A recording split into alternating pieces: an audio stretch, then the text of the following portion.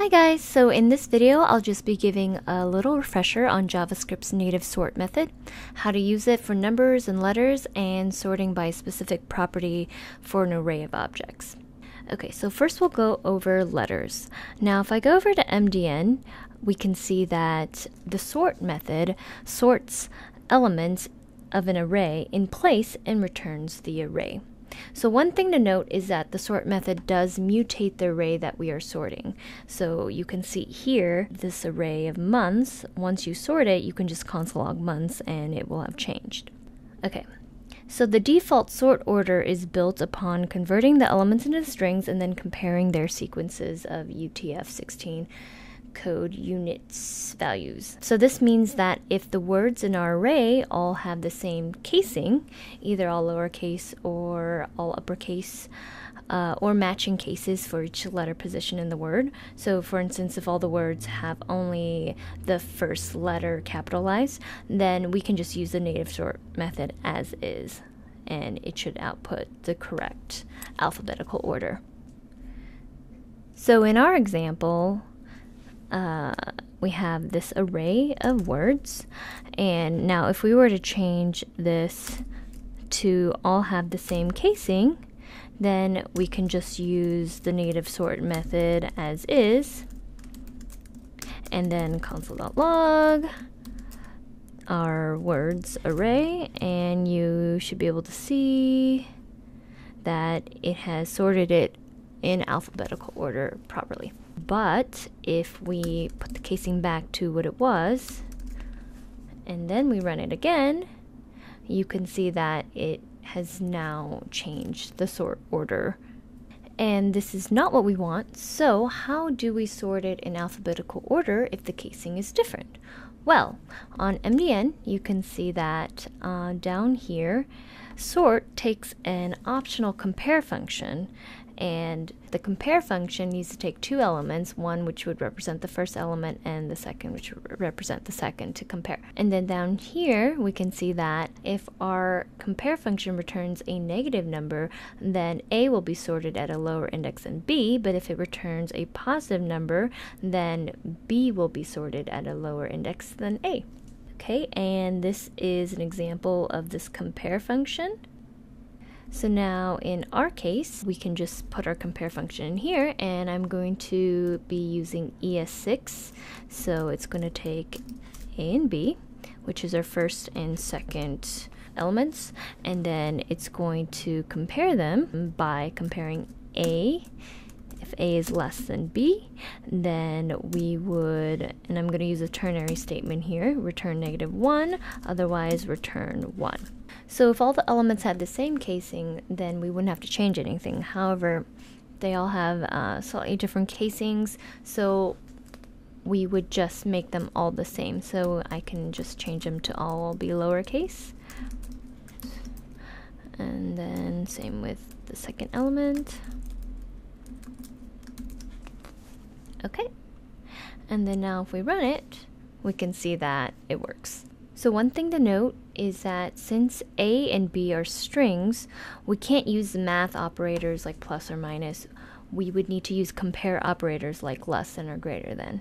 So in this case, we're using less than. So we're saying if the value of A is less than the value of B, then return 1, which would order A to be at a lower index than B, otherwise return 1, which would order B to be less than A. Okay, and one more thing to note is that changing the casing here inside the compare function will not actually change the casing in the array. As we can see, our output still has preserved the original casing. And this is because we're only changing the casing for these elements inside our compare function, just for the purposes of comparing. Okay, and if you're not sure why uppercase letters come before lowercase letters by just sorting it with the native method, it's because the ASCII value for uppercase A through Z is 65 through 90, whereas the ASCII value for lowercase A through Z is 97 through 122.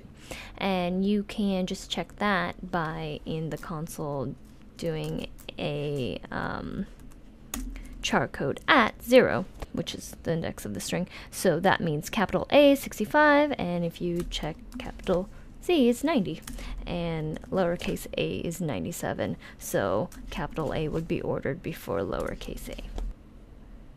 Okay, so now we'll take a look at numbers, and if we sort this array with the native sort method, and then console log it,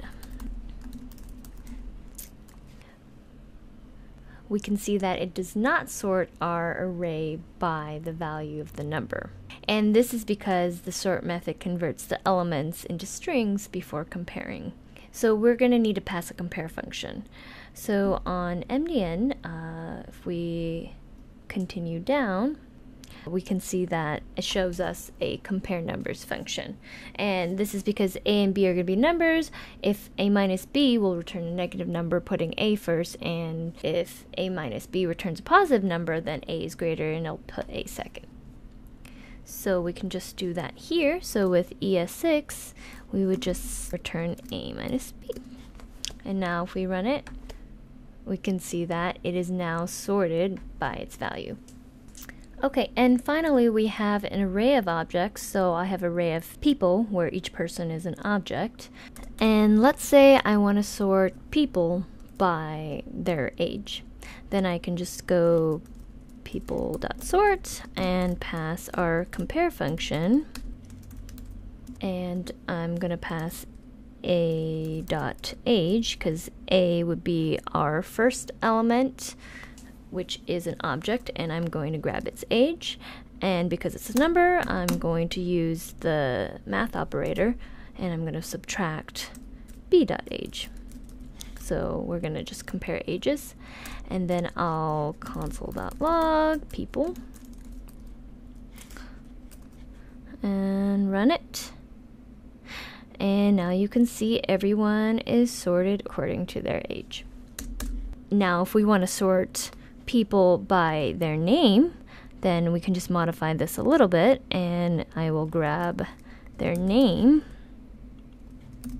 and because name is a string, we're going to use the less than compare operator, and we'll return -1 if a is less than b and 1 if a is greater. And then we also want to change the casing.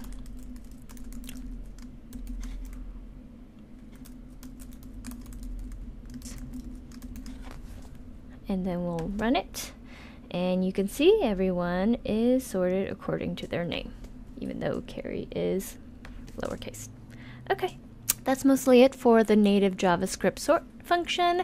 You can check MDN as a resource if you need further clarification, and if you have any questions, corrections, or suggestions, please comment below. And as always, like and subscribe, and thanks for watching. Bye!